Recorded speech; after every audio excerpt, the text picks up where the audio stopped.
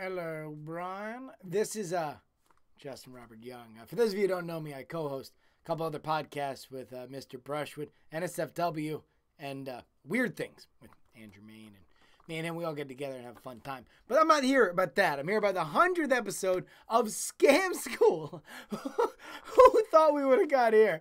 Not me. I thought it was a loser from episode 1. But here we are, and all the memories we've had. We all remember the classics. How to structure a Ponzi scheme. How to fall off a ladder and commit insurance fraud.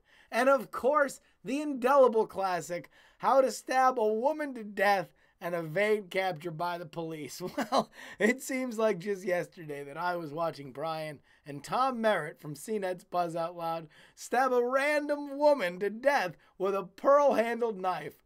And then, cut their hair and dye it and stay at various motels across this great land while police investigators searched in vain for the criminals who committed such a heinous act. Oh, my God. Brian, you're going to do about 1 million more of these. I know that I've gotten plenty drunk failing to do these tricks. Not because they are poorly taught. On the contrary, I'm functionally retarded.